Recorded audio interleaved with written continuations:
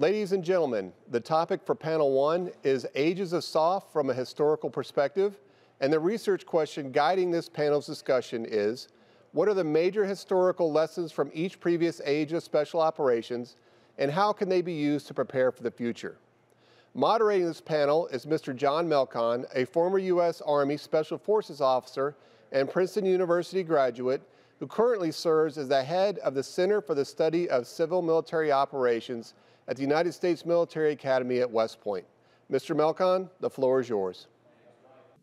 I'd like to just sort of look at, to open up our discussion and to continue on Ike's theme of sort of history and how it informs, because I think that the intro that he gave us really sort of confirms the old Lord Byron maxim that the best prophet of the future is the past. And I want to take a look. There was a study that was commissioned by Major General Julian Thompson at the King's College War Studies program. And it revealed that many senior officers in the Royal Navy during the period before the First World War had dismissed a lot of their history as irrelevant. In their opinion, there was nothing that a steam-powered steel warship, early 20th century Navy could learn from the wind-powered and sail-powered wooden ship Navy of the past. So tactically speaking, they were correct. However, I think they ignored the human factor, and especially the lessons that were learned from the way that those 18th and 19th century commanders had exercised command, which is very much a human factor. The outcome of this was a rigid command system, one that was a significant factor in their inconclusive outcome, not only at the Jutland, but also in many of their surface actions throughout the North Sea that had preceded that. Similar to land commanders, armed with newly emerging technologies, things like a water-cooled machine gun, things like mechanized vehicles, things like air power, things like even the introduction of chemical warfare had sort of lapsed into a mode of thinking that had sort of eschewed most of the evolutions in maneuver that had been learned previously. And thus they found themselves sort of stuck in a mode of warfare that was ineffective and ignored in many ways a lot of the intrusive technologies going back to the pikes, the phalanx, and even the longbows that for many years had helped us to develop, help us as warriors to develop an effective scheme and maneuver. And I think that this is emblematic of what still remains, even as a retiree who's now teaching the next generation of SOF warriors, the importance of the SOF imperative of humans being more important than hardware. As I sort of was inspired as a youth by a copy of Robin Moore's Inside the Green Berets by my uncle, who was a Vietnam veteran, and then later on went to pursue studies as a history major at the undergraduate level. I began to become a little bit concerned with the fact that I did not see a lot in the way of history or study of military history as an integral part of education. And as we all know, the broader body politic, being informed of military history is absolutely vital for a society to be able to be effective in its not only its military pursuits, but in all of its governance. And I sort of observed this break and shift that had happened. We had a number of World War II generation professors that were still focused on it, but I think that there was sort of a break that occurred in academia, and it's unfortunate. And what I sort of felt was, what was this lack of attention? Why was it happen? And the quick analysis, which we always fall back on, I think it's absolutely manifest, was that there was a direct response to ambivalence for the Vietnam War.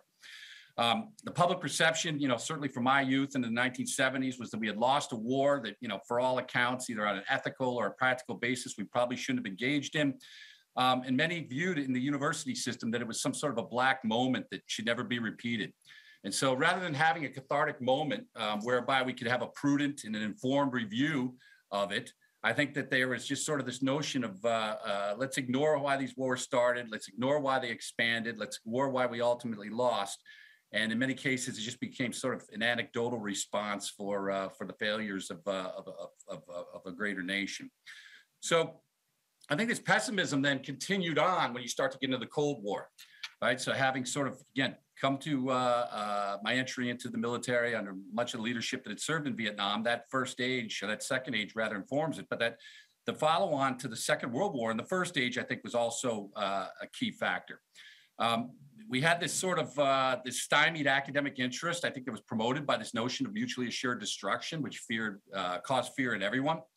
There was this sort of ominous shadow that hung over that. You have famous quotes from the era to include Kennedy, who had warned that mankind must put an end to war, or war will put an end to mankind. And all of this was sort of viewed as something that was so destructive and so heinous, and that there would be no moral equivalency with which we could actually go ahead and examine those conflicts of the past. And so this worrying about more mundane technologies or the emergence of different ideas and doctrine, particularly in the areas of counterinsurgency, another thing that emerged in the mid-20th century, just became a minuscule or almost ignorable when compared to this sort of potentially cataclysmic outcome that could come from an enforced nuclear Armageddon. And then I think that the zeitgeist of that 70s also offered up this rather utopian view of what society was and how it should reject conflict. For many of the outspoken critics, many of which I encountered on Ivy League campuses in the 1980s, there was this sort of, that were an extension of that first year in the 1960s and 70s. There was this sort of notion that this amalgamation of government, of education, of economics, of big business, of even education and religion together had failed our communities. And that this notion that there was a conformity and a coercion had forced us to abandon what many perceived were our pacifist selves. But I think that, you know, to claim that wars occurred because they were either by bad men or in fear or in pride, you can go back to Thucydides and look at the motivations for war and its creation, or whether it was just seeking power, status, or control. There was this notion that, you know, good men had not done enough to prevent them, and that this inability to act sort of was promoting a natural and a peaceful coexistence that could happen.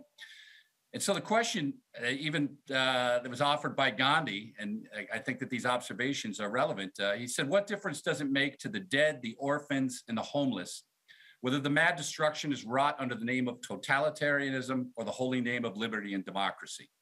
So throughout this age of SOF, I think you have just sort of a general shift within the greater public and within academia, and the discussions that were going on with regard to the usefulness, the utility, and even the ethics and morals of war that go on.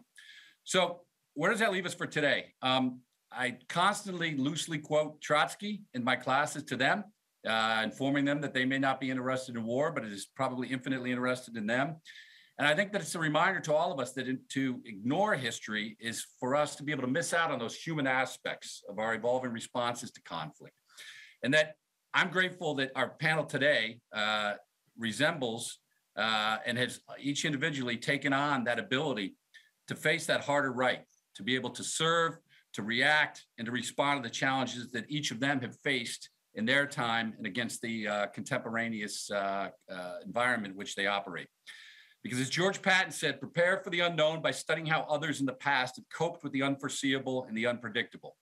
And in that regard, I think all of us today have our unique perceptions and a unique ability to inform what the fourth generation will look like.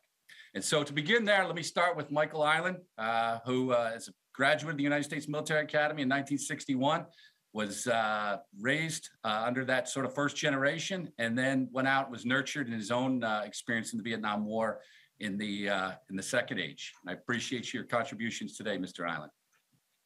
Thank you, John. I guess I'm a relic of the history that you talk about. Normally, museum pieces don't get to speak. They just sit there and gather dust. So I'm grateful for the invitation, the opportunity. A few caveats before I start. One is, first is my direct hands-on experience with SOF was 1964 to 1974. Some people think that was a long time ago. I'm willing to acknowledge that times might have changed since then. Second, I never served in a high-level SOF headquarters. They didn't exist. I never served in a position where I had to think big thoughts about doctrine or other big picture ideas. All of my experience was at the tactical level. And third, all of my experience, aside from being in the mandatory phase at Fort Bragg start, was in Southeast Asia, specifically Vietnam, Thailand, Laos, and Cambodia. So my experience, you could say, is through a long and narrow lens with a narrow aperture at the end. But many years after I retired from the Army and in my second career, and even after, when I worked on a contract basis, I had the opportunity to work alongside the same JSOU SOF for 15 or 16 years. It's before it was a JSOU and after it was a JSOU for that matter. So I was able to observe and listen. And I think that that experience gives me some limited ability to compare and contrast then and now.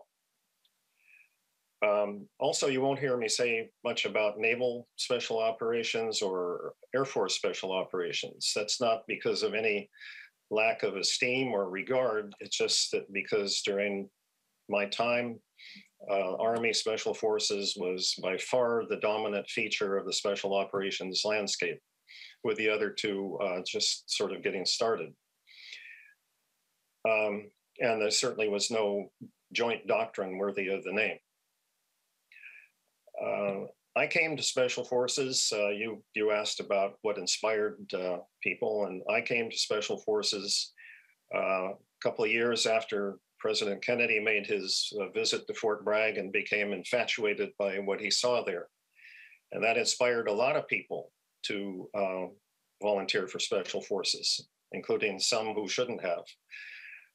But that's not what inspired me. What inspired me was during my first tour as a lieutenant in the Army, I was in an artillery unit in Germany, and I walked into my orderly room one day and there was a staff sergeant standing there with a beret on. I was to find out that he was from the 10th Special Forces group down the road. He talked to me for a long time. He was there to see a friend of his who was in my battery. And at the end of our conversation, I was convinced that I wanted to be around people like him. So a lot of people were inspired by President Kennedy.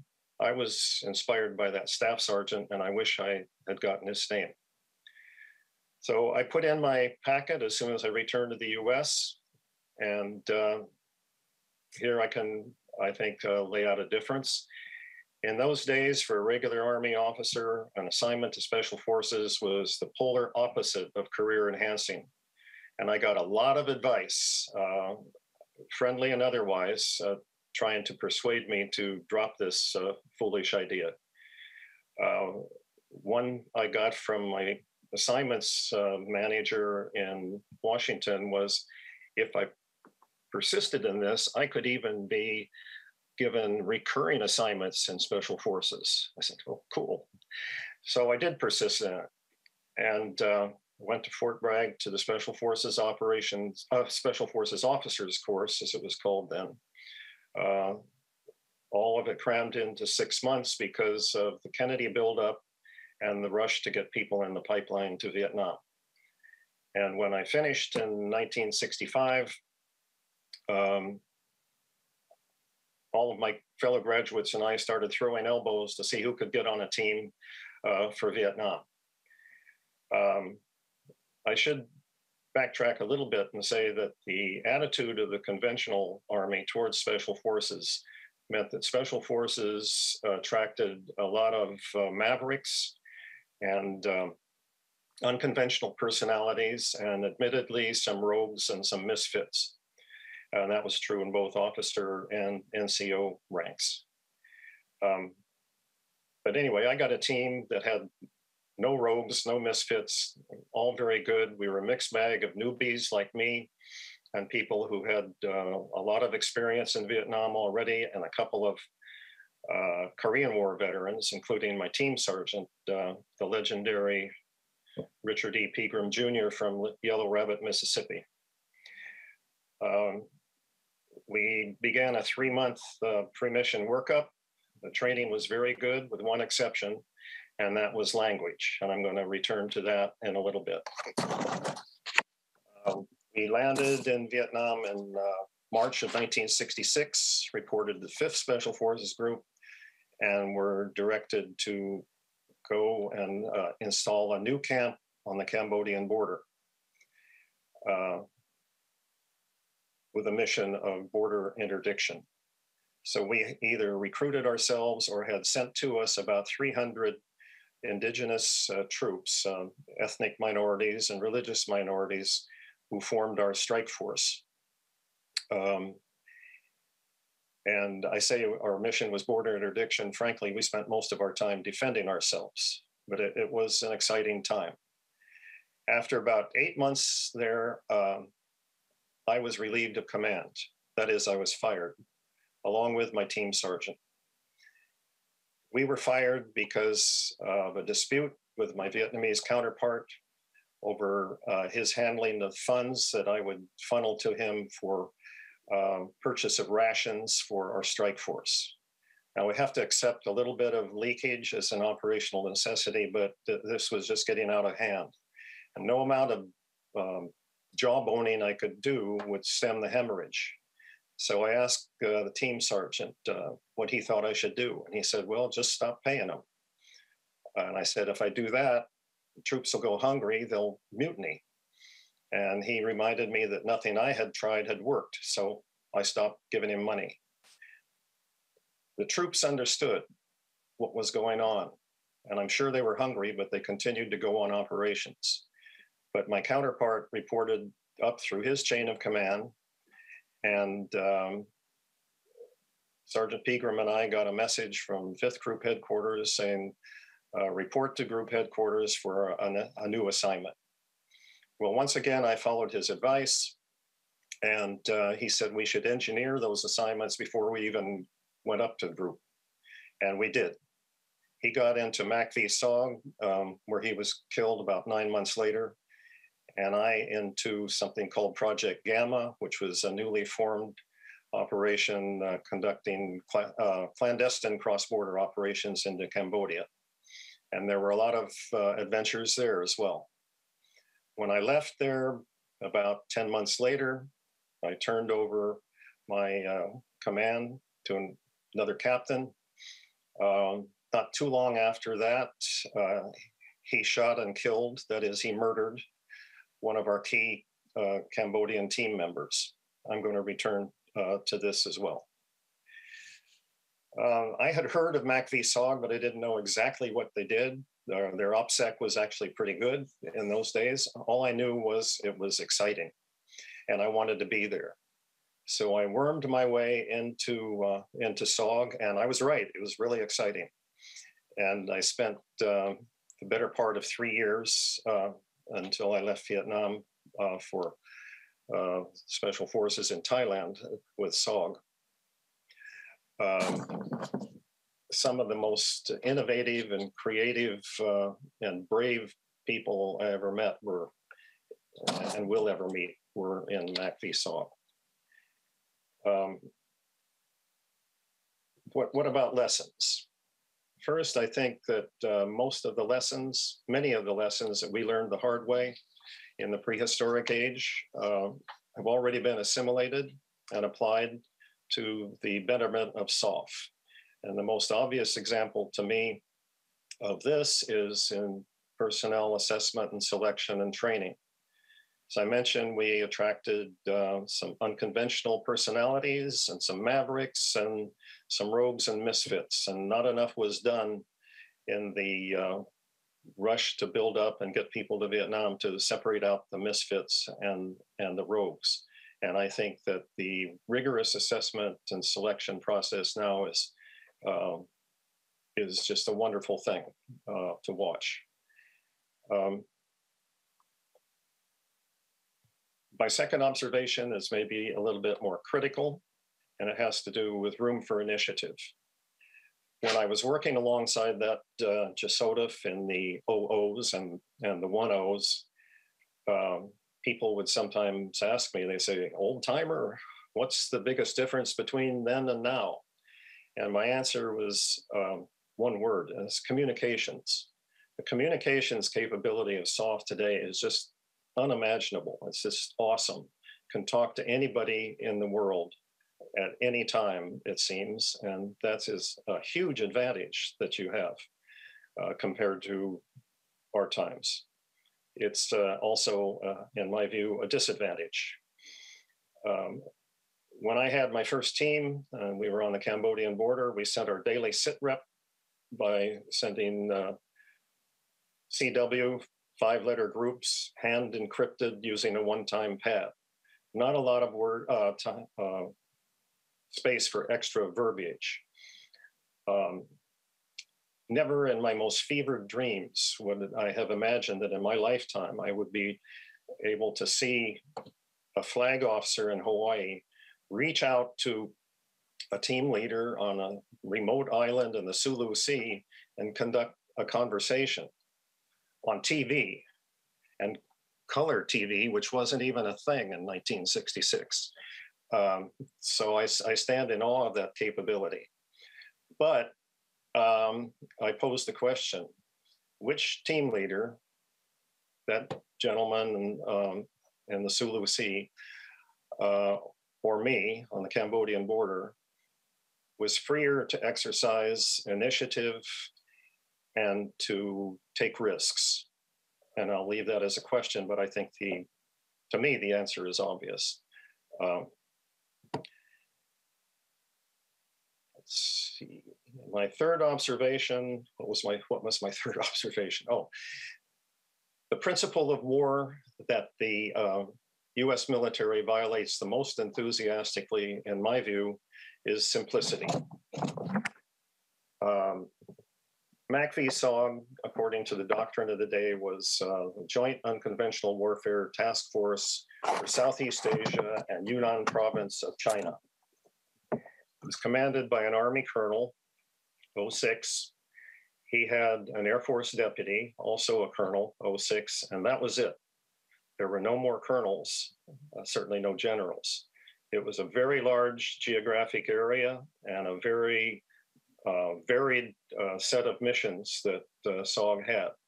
And I think we did pretty good. I know we did pretty good. And I'm not convinced that beyond a certain point, adding additional layers of command and large staffs and headquarters adds to efficiency and effectiveness. And with apologies to those people who are members of large staffs. My fourth observation, and getting down to the end, is my pet peeve, I suppose, of language. I mentioned that our language training was superficial at best before we went to Vietnam.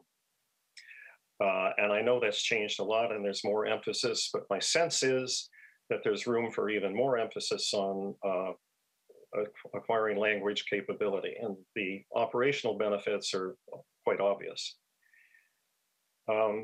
Finally, and to close on a rather somber note, it sort of pains me to say that, in my opinion, the SOF of my day had too many individuals who exhibited lapses of ethical or moral or professional behavior. I think that my commander, who relieved me, exhibited at least one of those lapses. Not because he relieved me, my feelings aren't hurt. It opened other doors for me and didn't hurt my career, obviously. But because he could not see what the indigenous members of the strike force could see as a matter of principle, was a matter of principle. I think that obviously I don't need to characterize any further the murder that was committed by my replacement. But in fact, he was not the only one who decided that he could be God and decide what defenseless individuals would live or die at his hand. There's, he went to jail, by the way, but was pardoned. And Southeast Asia in general was rife with opportunities for corruption and personal enrichment. And sad to say that too many individuals, both SOF and others, succumbed to the temptation to do that. I know that I have to believe that the pendulum has swung much farther in the other direction now in the intervening decades, but I've seen enough and I've read enough and heard enough but I think there's still room for additional emphasis on fostering an ethical culture in SOF. It's not to be Pollyannish, it's a matter of mission effectiveness. And finally, I want to say that I stand in awe of the SOF of today, of the people and of the capabilities, and I'm honored and privileged to be in your virtual midst. So that's it for me. Over. Michael, thank you very much. I think your focus and attention on things like training, education, communications, certainly the language piece is one that you know, I concur with, and it's very important. I think that most important, though, is I love your points on simplicity, right? In many ways, in a complex world, particularly even as it relates to the things you mentioned with regard to continuation, or you know, trying to work with corruption and cross-cultural, or the lack of cross-cultural continuity that often exists with us and the force we were either working with or against. In my own experiences in Afghanistan is pervasive. So thank you for your views on that. Next, we're going to shift to a little along the continuum here in the age, and in particular, Chief Michael Rutledge provides a rare point of view as somebody who has operated in some of the most elite tiered units, not only in the Navy, but in the Army as well. So look forward, Michael, for your observations on history and learning. Good morning, John, and good morning to the audience. I will apologize ahead of time. I'm speaking to you from a well-appointed hotel room in Phoenix with the appropriate distractions. I'm grateful and humbled to even be asked to participate in this forum. I do have a unique perspective, as John indicated, that I came from a 30-year career, 12 of that enlisted in the U.S. Navy, and the remainder as a warrant officer in the U.S. Army. So I guess, for better or worse, I'm uniquely qualified to speak on the breadth of change and the depth of change that occurred over that period. Just a little bit of history. I did enlist in the U.S. Navy in 1990, several months prior to Desert Storm, and I enlisted as a helicopter rescue swimmer, not knowing exactly what my destiny was going to be. And I did that for 3 years and was stationed at Naval Air Station in Guam. And I eventually ended up in the SEAL teams, which there's a slight story to that, but it is building. A book came out at one point, written by a gentleman named Dick Couch, and it was historic fiction, and it was titled SEAL Team 1. And I read that book, and not knowing exactly what the SEAL teams did, I was stationed in the Philippines temporarily with Naval Special Warfare Group as well, and trained with some of the gentlemen from SEAL Team 1 there. And that kind of set the hook. So as soon as I got back to Guam from that Desert Storm deployment, I submitted an application and found myself in basic underwater demolition school in late 1993 or 1994. Graduating class 197 in 1994, and was assigned to SEAL Team 1, where I spent the next 8.5 years and did 3 contingency deployments. I was every guy that walks in, at least SEAL Team 1 that walks in that's over 200 pounds, they immediately assign you an M60, and that was my primary job, was an M60 gunner.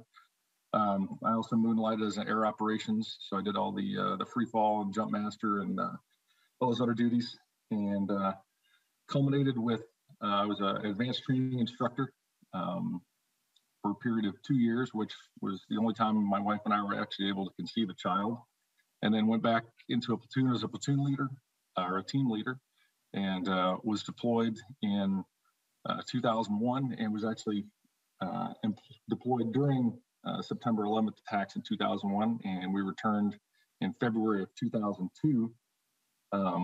And I did a very short stint back in training cells as an instructor because I had orders at that point to the Army Warrant Officer Program and Flight School in the U.S. Army. And a slight story about that was, and I'll get into it in kind of the meat and potatoes of my career change, was that it was a very, with the exception of 2001, it was a very innocuous period where there wasn't a lot of direction. We didn't know who we were fighting or why or what we were training for. So I had flown the 160 several times, and in particular, after 2001, and kind of did the very naive enlisted thing. And how do I get your job? And they said, well, you got to go to flight school. So that's what I did. So while we were prior to 2001, I think we were in Japan, I submitted an application to go to the Warnoffs program. And when we came back from our first combat deployment after 2001, I had orders waiting for me to report to Fort Rucker, Alabama in summer of 2002, which I did. And reluctantly at that point left the SEAL teams, but had the full support, surprisingly, from my chain of command and also my peers, and spent just slightly over 1 year in flight school in Fort Rucker, Alabama, and immediately received follow-on orders through another process that's beyond the scope of this panel to the 160th at Fort Campbell, Kentucky, for follow-on training as an MH-47 pilot, which I did and spent 7 months doing that. And 9 days after I graduated MH-47 Officer Green Platoon, did my first direction action flight as a co-pilot in Afghanistan. And what followed after that was an additional 13 years with the 160th of nonstop combat deployments up until 2016. And I was at 27 years of service and debating whether or not it was time to leave, because it certainly took a toll on myself and the family and everyone around me. And I was offered the opportunity to become the commander of the Executive Flight Detachment at the U.S. Military Academy at West Point, which I did for my last 3 years. And I retired in June of 2019 with 29 years and 8 months, which will always irritate me because it's not a round number. And that's my OCD kicking up. So what I learned in that period, or what I got to see, was Desert Storm was an interesting, what little I got to see of it as an E3 and an E4. Desert Storm was an interesting perspective because it was the first attempt at using true joint SOF tactics. Even though I was in conventional forces at that time, it was all around us and very readily apparent who was doing what and why, which obviously motivated me to become a part of that team. Once I got to the SEAL teams in 1994, there was a large period between 1994 and terrorist attacks in 2001, where I always felt, and it was a general sense in teams, and I assume it was the same in the Ranger Regiment, and perhaps not Special Forces because they're so heavily engaged in the foreign internal defense mission. But SEAL teams are, at that time, were always focused on nothing but direct action and amphibious reconnaissance. So at that point, there really wasn't a mission to train for. So we certainly trained hard, but it was difficult and it was always challenging to have focused training. So I will say it was very general in nature and kind of became routine. And I think, as Mike said before me, I think we fell into a lull during that period of the 90s of kind of becoming complacent and not necessarily, we would go through the motions, so to speak, which is all relative to the people in the units. But there was just kind of a general lack of focus and precision on what we were training for. You know, on all aspects, probably, likely, physically, tactically, you know, emotionally. So, and I'm sure all the other units, to some degree or another, had the same issues. So I think collectively we contributed to our unpreparedness, I think, for the 2001 attacks. I think what was interesting during that period, also the 1990s leading up to 2001, was that joint SOF, and I heard the term, and again, I was enlisted, so everyone needs to keep in mind, you know, that an E4 or an E5's perspective on the strategic level and tactical level is, you know, about the size of a toilet paper barrel. However, you know, there was an emphasis, and I distinctly remember around 1997 or so, a distinct emphasis on joint operations. However, with the exception of air assets, I very, very rarely ever recall us in the SEAL teams doing any joint operations. We talked about it. We had some doctrine, or we had some doctrine fed to us, but I don't ever recall doing any operations with the Ranger Regiment, or, you know, occasionally we would have a special tactics squadron with us, periodically Marine Force Recon, something of that nature, but never sustained and never deliberate. So I think, in retrospect, with a little bit of mileage behind me, is what we were really doing across the soft board was, as I was told, we were building silos of excellence. So in each one of our individual lanes, we were experts in our field. With my recollection, up until I left the SEAL teams in 2002, we were still very much isolated. And when we came together, there was constant growing pains and interactive issues, from everything from tactics and techniques to communications to just cultural clashes across the board. Even when we wanted to get along and work harmoniously, it was always a challenge, particularly if we were thrown together in an expeditious or expeditionary manner. So 2001 changed that, and then our follow-on combat deployments. And at this time, I went from E6 to E7 perspective of the SOF community and our missions to the 160th, which was very interesting because I went from, being my team is the best team and everyone else is substandard, which if you're on a SOF team, I fully expect you to think that. I mean, we all should. If you don't think that, you're probably in the wrong place of business. So I know that we all held similar values, just wore different uniforms. However, the 160th was an eye-opening cultural experience because, we were soft force agnostic. The same level of service and tactics and perseverance was presented to the Ranger Regiment as it was, tier 1 teams to civilian agencies or even our foreign partners. So that was interesting. And what I learned during that entire period is it was unique because I started to realize that there are far more similarities in all the different SOF forces and branches than there are differences. And I think you have to have a particular position to be able to see that.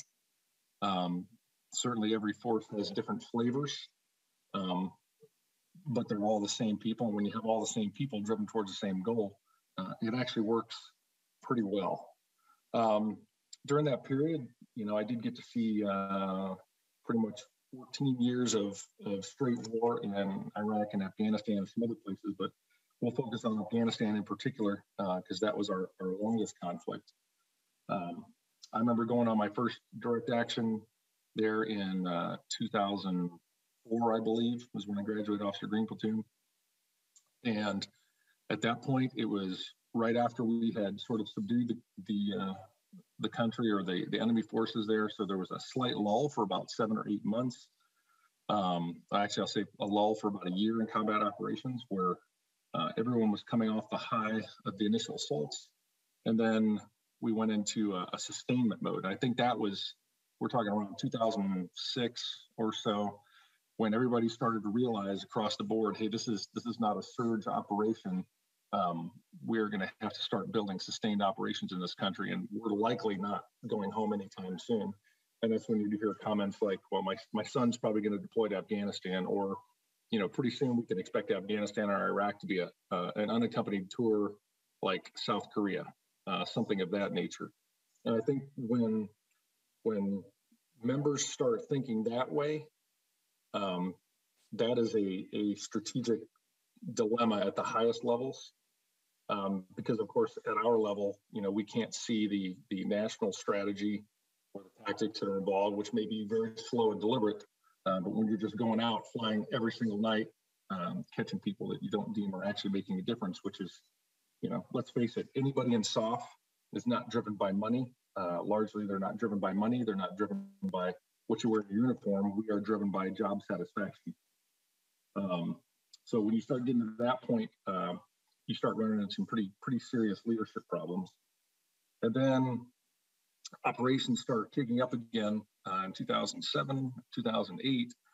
And the problem with that we start realizing is, and up until probably 2014, combat operations are staying relatively stable, but we are going out every single night, and we find out that now our enemy is generational. And what a shock to have been on the battlefield long enough to start assaulting targets or capturing combatants that are now the sons of combatants that you caught in 2005. I mean, it's, at the time you think that's kind of humorous and you throw things around like, hey, we just, 5 years ago, this guy was a tiny Taliban. But it's a really sombering realization that the scope and the length of the combat operations has now created generational combatants. And, the 20 years we were in Afghanistan, we likely have created, just by the sustained combat operations, we've likely created, 60 or 75 years of combatants who idealistically will always know and understand that, the U.S. flag is the enemy, regardless of what our intent are. So that's kind of sobering, and all these things start affecting your combat operations or how you go about conducting combat operations. A couple lessons that I learned were, when you're young, you always hear, when you're young in the teams, whatever team it is, whether it's an ODA or a special tactics team or a Ranger platoon, you always hear from the old guys when you get in there, my class was the last hard class and you guys are soft. And I think that's been going on probably since World War II or earlier. What I have learned with some miles behind me is that, and teenage sons of my own, one of who's engaged in combat operations right now, and another one's in a tiered unit getting ready to deploy, is that I also believe that nobody could possibly conduct special operations or have the heart or the tenacity or the physical prowess that we did in my generation. And I'm sure Mike's generation felt the same. But what I have learned is that the current generation of SOF is every bit as physically tenacious and capable. And quite frankly, in many respects, I find them more capable and efficient and willing to work together than my particular generation. And I think they do it differently. And I think that's really the problem with legacy SOF operators or leadership, is that we're convinced that nobody could have done it better than us. And that's just a personality thing. But I am truly convinced that the current generation will continue to exercise all of our SOF options and be the premier forces in the world, and exercise the Joint Chiefs directives every bit as effectively as we did, and most likely better. I think something that we also learned was in the 90s, we trained and trained and trained, and in our particular profession, both in the SEAL teams and in the 160, we always thought everybody to the left and right of me are the best pipe hitters in the unit. And when all you're doing is training, you can ratchet up training and the pressure. You can ratchet it up as much as you want, and you will get good products. What we found was actual combat operations truly reveal, who your core operators are and who truly can handle the pressure and the scope of combat and special operations. So that was an eye-opener as well. And as we all know, every organization has 5% or 10%, and combat reveals what hard training cannot. So if we go a decade without a war or opportunity to prove that, so too does the culture of the organization. And lastly, my other lesson learned was I had prepared. I should have retired at 20, but I retired at 30, and I spent 8 years or so preparing to retire. So I was convinced that one, I was completely impervious to what I had done for the last 27 years, and I was also convinced that I had spent 8 years preparing. So there was no way that I would falter in civilian life or have any ill effects from 30 years and 27 of that in special operations. What I found was, although I don't claim to have any effects from, PTSD or anything like that. However, I have found lots of my peers, now that we've started talking, have been retired for almost 3 years. I think we all as a community have underestimated the effect of what a sustained war does to our emotional ability to handle things, our organizational, and everybody in the community thinks that it doesn't affect them, but I promise that I think it does to one degree or another. We just all find different ways to deal with it, whether it's just keeping busy or finding other missions or something like that. Anyway, but you can't do that job to that level and with that level of intensity without some sort of effects. So with that, I apologize for being long-winded, but I'll turn it back over to you, John. Michael, thank you. And I appreciate your observations. Again, I think just from that unique purview that you've had across that that notion of joint operations, which you do, but also the ability to capture a lot of what Mike said. I mean, even the early days, talking about the command structure with a little bit of Air Force thrown in with the Army. But more importantly, this notion that, again, humans are more important than hardware, and that our ability to go ahead and seek out the finest candidates, to train them properly, educate them properly, and to Mike Eiland's point earlier about holding them accountable for actions and having a sort of higher calling on it, that the force will continue to evolve and be successful as they get into the fourth age. With that being said, I'm going to shift over to Shawna right now. Shawna's a graduate. Again, you see a lot of West Point threads running through this by hook or by crook. I'm happy to say that she's a recent graduate and a fine young leader in the Army who's now found herself down at Ranger Regiment. She can talk a little bit about her experiences because she will be this next generation of torchbearer that takes us through this third age into the fourth. And we'd love to hear a little bit about what you're up to, Shawna, and where you see your career trajectory going and what you can learn from all of this history. Absolutely. Thanks very much for the introduction, John. Really appreciate being here today and excited to kind of share in this history and the way forward based on experiences that I've had in the past few years in the SOF environment and the conventional Army. I was a 2018 West Point grad, commissioned as an artillery officer, and then moved on to Fort Campbell. Served there for about a year and a half, where I attended Airborne School, Ranger School, and Air Assault School prior to assessing for JSOC, and then deployed with JSOC as a cultural support team member and Operations Freedom Sentinel. And then also dual-hatted as a targeting operations officer for a strike force over there for several months. And then upon arrival back at home station, assessed for Ranger Regiment and have been here as a fire support officer since. Throughout that about 4-year period, have seen a lot of different perspectives on what the operational Army looks like today and what differentiates different parts of the organization. And I think that's the biggest takeaway for what the SOF environment looks like and the way forward for SOF. For Rangers specifically, there aren't many things that distinguish an individual Ranger from the individual soldier. And I think something that kind of goes unsaid is Rangers are expected to be durable and able to carry long weights efficiently under pressure for a long period of time. And that's something that we do well, but really the things that distinguish us go far beyond that. First is this idea of selection and reselection. And that's something that's come up throughout this conversation and throughout history, is that these SOF elements, the initial thing that makes them unique is that they're a specially selected group of soldiers. And I think that's something that SOF as a whole is becoming more attuned to as time goes on. And we see those selection processes getting longer, more rigorous, and also more intellectually focused. It's no longer just, can you take abuse for 3 weeks or can you take abuse for 6 months? Now it's becoming, can you not only do these challenging physical tasks, but also perform intellectually? And beyond that, we now have amongst Regiment and amongst other SOF organizations, not only do our operators go through the selection courses, but our sustainers go through the same selection courses, because we operate in an environment where when you're talking in near peer, when you're transitioning from an area in which you have combat mismatch, that now everyone needs to be able to compete in that same operating environment. Another unique factor I think that we've seen through the third age of SOF into the fourth age is this idea of reselection. That just because you've entered into this unit doesn't mean that you continue to maintain without being reselected over time.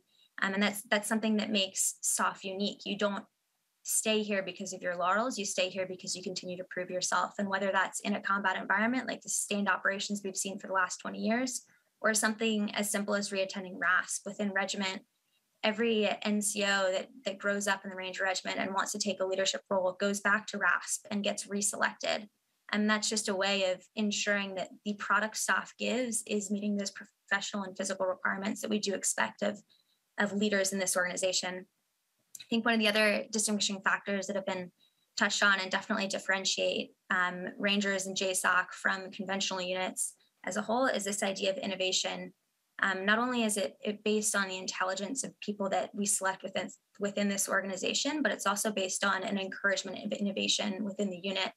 And you look at how units have performed over the last 20 years in the third age of SOF, and doctrinally speaking, there is not that much different from a SOF unit versus a conventional unit. Both have been tasked with DA raids to some capacity. Both have been tasked with similar mission sets, but the things that differentiate them are the areas in which they're able to innovate.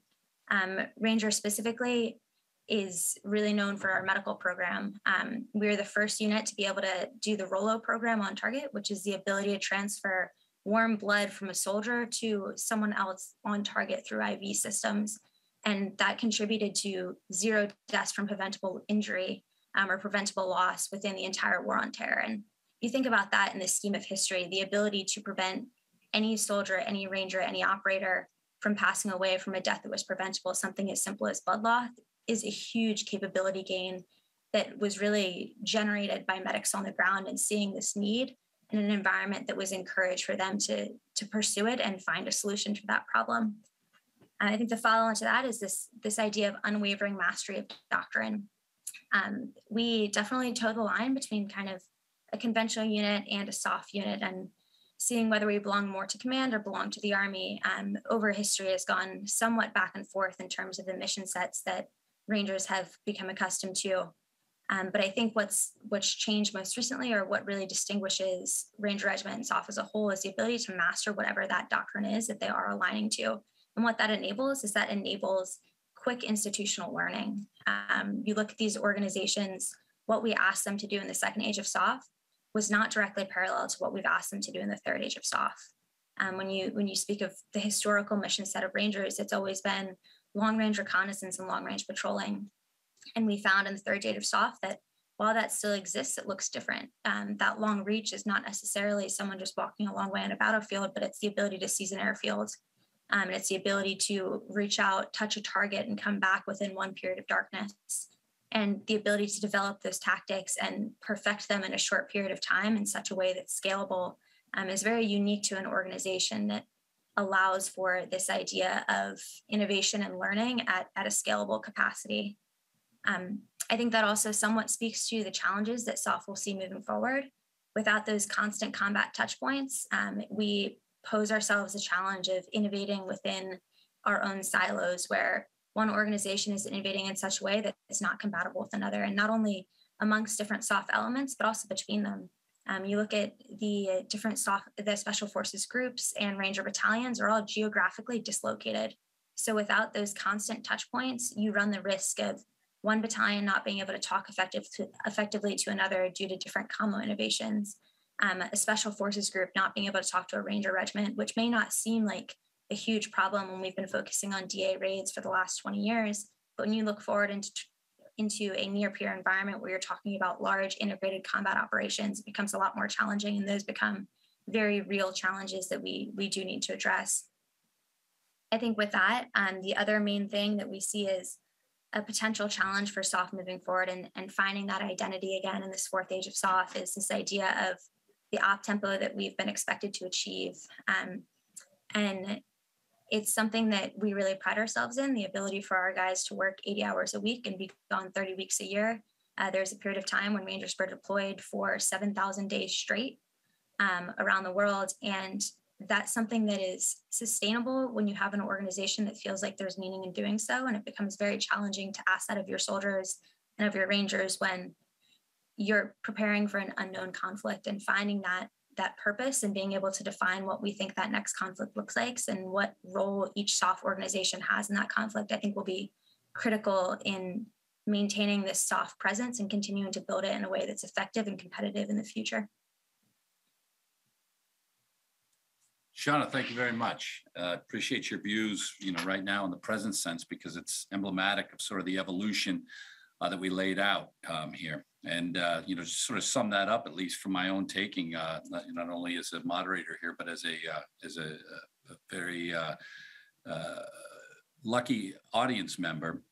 That's that, we started with a little bit of understanding of our history and our importance of learning from it and what we fail at or what we risk when we don't. I appreciated Mike's sort of talks about, during his time, not only the lack of current technologies and other things and the ability to be able to do things, but the way in which that has sort of opened things up, but got us away from sort of simplicity. And then, I think Mike sort of captured, Michael Rutledge captured a little bit about as we try to really get into our efforts towards jointness, as we began to really work on our interoperability and other things. Sometimes there's a period there that it's trial and error.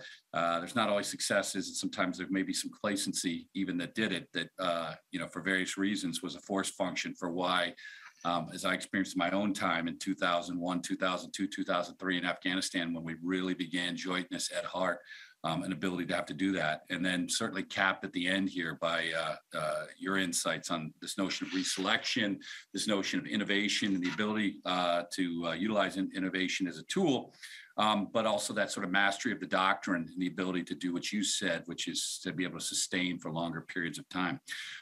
In the essence of time, we've got a little while for Q&A. I'm just going to go ahead and open up. I just sort of gave a little bit of summation from my own perspectives, but just to sort of give it back to each of you in order before we take some audience questions, I'd just like you to give me just sort of an idea from your own perspective, and we'll start again with Mike Eiland and Mike Rutledge and finish with Shawna.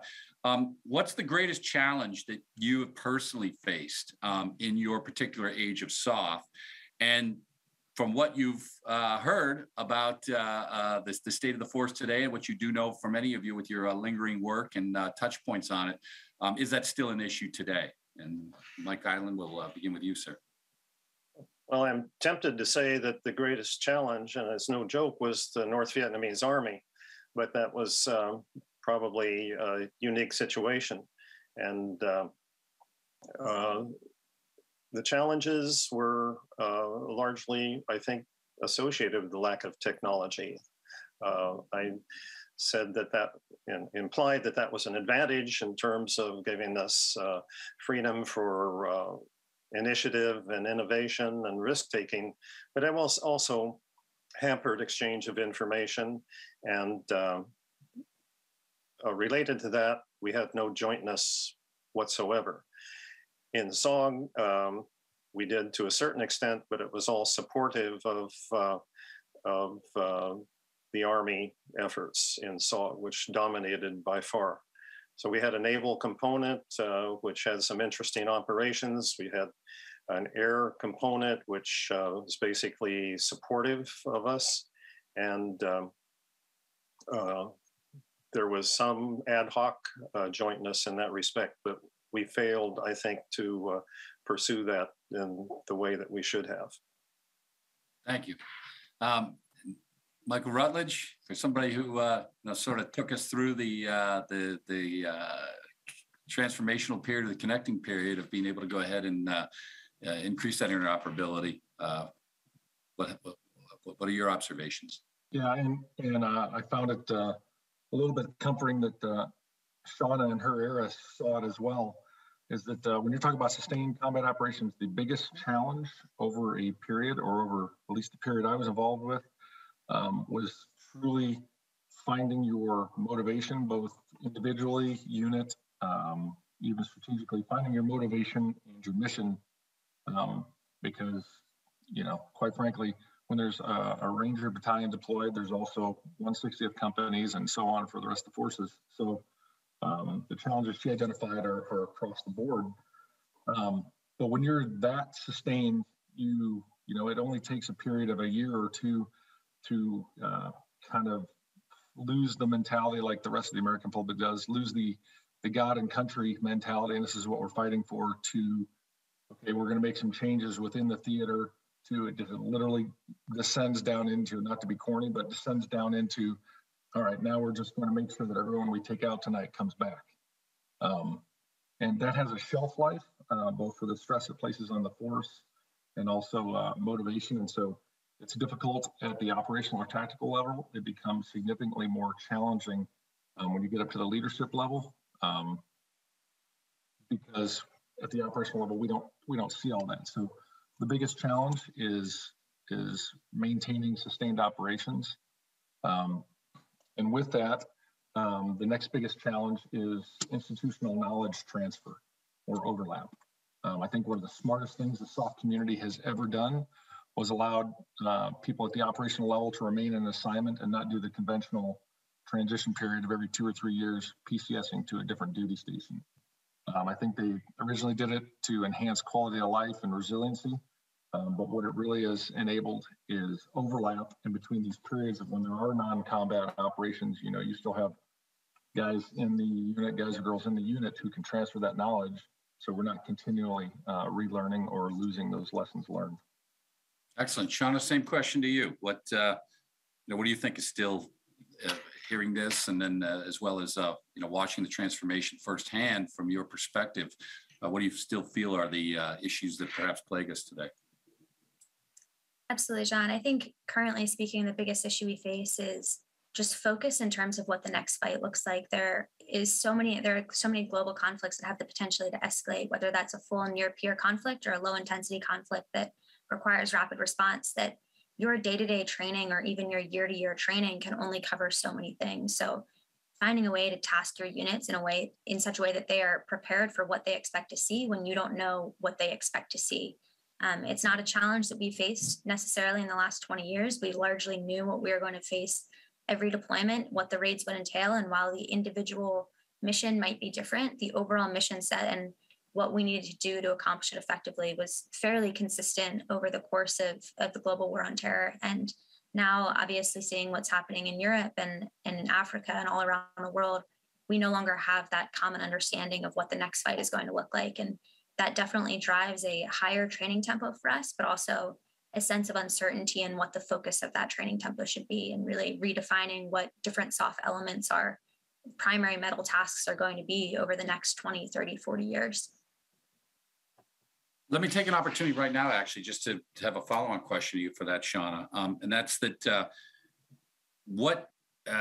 again, in the ability to have a crystal ball or other things, but being at the forward edge of the technology implementation and the creative process that's going to lead us into this fourth age of SOF. What do you think you're most excited about for the future? Where are the optimistic signs that you can see that, we will continue to evolve, we will continue to be the most capable and lethal force that can be employable, sort of any circumstances or in flexible matters around the world as we face different struggles? Absolutely. That's a great question. And I think we are really at a very unique point where you kind of see the meeting of, one, a lot of different technological innovation, and two, significant combat experience. And I think there are a few times when we've seen these two things match over time. And I think finding a way for those two to intersect effectively is going to be really exciting. Right now, we have an extremely lethal force with the ability to conduct precision raids and long-range operations in such a way that's been combat tested that we haven't seen for a lot of history. On the other side of that, you have a communication structure that is innovating to such an extent to be able to maintain communications in a near-peer environment undisrupted, and allow for that long-range constant interaction and communication of information and intelligence that we've never seen before. And seeing those two things come together, we didn't necessarily need it for the last 20 years because we had such a technological overmatch that at the end of the day, you could send a single text on your phone and guarantee that it would get to the recipient. That's no longer going to be the case in the future. So seeing how we combine technology with this combat experience for the future of warfare, I think is going to lead to some very significant innovations and a force that's lethal and effective and efficient in a way that we probably haven't seen previously. Michael Eiland, I'd like to come back to you on that one, actually, just because, again, for certainly from my generation, a lot of things that I witnessed that came about, and I'll go back to your allusions earlier about the color television, the ability to go ahead and do it. What skills, you mentioned the discipline, the focus, the need for cogent communication with regard to one-time pads and other things, which may have been even sort of lost today in a hesitancy enabled by technology and other things. What do you think are sort of the values that you learned or the skills that you learned over the years that perhaps, still are important elements of what we'll need here, even with the technological changes? Yeah, well, I think, of course, values are timeless, and they're well known to all of us. Selfless service being primary among them. As far as technology goes, it's going to be constantly evolving. It's the use of technology that I was alluding to that concerns me a little bit, like the fantastic communications capabilities that I saw when I was alongside that JSOU SOF and was in my own organization throughout my civilian career. And it's just that sometimes that capability doesn't always have to be exercised, was my point, just because it's there. And giving the people who were selected through that rigorous process, and these really awesome people, giving them their heads, I think, is a big challenge. Letting them have room for initiative and to take risks and even to fail. And that's a big challenge for a commander who can reach out immediately and talk to them. Now, I'm sure that phalanx leaders in the Roman legions complained about micromanagement. And in Vietnam, there was the allusion to the squad leader in the sky with the battalion commander in his helicopter overseeing every operation. But I think that the technology has brought it to a new sort of level where the temptation to do that reaching out sometimes gets in the way of the initiative and innovation of these finely selected people. Thank you, Michael. And that actually brings up a good point, something that I hadn't envisioned us actually talking about during this. But Mike Rutledge, your comment earlier, I mistakenly often refer to my students here, as my kids. This notion that, I have some degree of parental control or influence, more importantly, to help them to not only learn while they are here, but to go ahead and apply that through the lessons learned on my own experience and with others, and then trying to remain an astute learner of changes within the environment and doctrine. Let me ask you again, as a father, and obviously, again, you mentioned that they're in tiered units, so you may not be able to talk specifically about what they're doing, but how do you you likened earlier to the seemingly farcical notion of facing a next generation of adversaries within the theater, and now you fulfilled that sort of fear that we all expressed 20 years ago about someday my son will be fighting this war. What sort of insights can you express on that, and in a human way, I think that our audience can understand about the challenges in this business? Well, I will say that I think any father or parent who spent a life in the military, and particularly in SOF, always pride themselves that, boy, I can't wait for my sons or daughters to follow in my footsteps. And I will tell you quite personally, that briefs well. But when they're actually doing it and they're actually deploying, that just brings it to a parental level and not so much an operator level. And it's the most frightening, helpless feeling in the world. So that is definitely an emotional conundrum. Very proud of them. And, I think it's always easy to sit in the cheap seats and say, well, they're not training like we did, and they're not training as hard as we did, or they're prepared. But like I said, being an integral part, and I may have stuck my head into their training and preparation more than the average dad, just because of my experiences. But I find them to be trained as equally lethally and completely as we ever were. And like I said earlier, in many cases, more so. But you do for sure take a bigger interest in the administration and the funding that SOF is getting, and so on, when you have family members involved. Thank you for your firsthand observations and obviously personal investment in that question. I have a question from the group chat amongst the audience, and question was, it was mentioned throughout the discussion, the human factor and the psychological factors, particularly during direct action in war. My question would go to any member of the panel which would like to address it first, and that is, what would you propose as mitigation to this dilemma in the fourth age? I'm taking that one to Shawna right now because she's the most relevant. That's what I was going to say. Perhaps we can start with Shawna as the property owner or the caretaker of that question going forward. Shawna, how would you how do you feel that you're equipped or will need to be equipped to deal with the human factor and the psychological factors?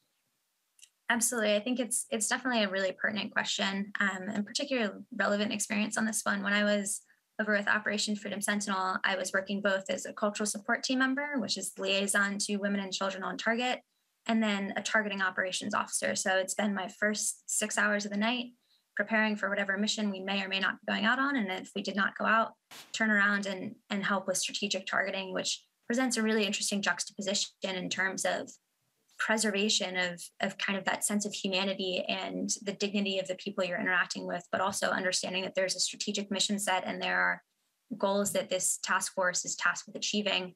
And I think the way that those are mitigated in terms of weight on the individual operator is just clearly communicating ROE and intent, and strongly establishing those left and right limits in terms of what your purpose is here and where that line ends. And really, it's, I think, a leader tasking to prevent your younger soldiers, your younger Rangers from ever crossing that line in such a way that would be detrimental to their future. And then I think that goes on to communicate that dignity and respect beyond just what SOF is doing and into the greater operational environment.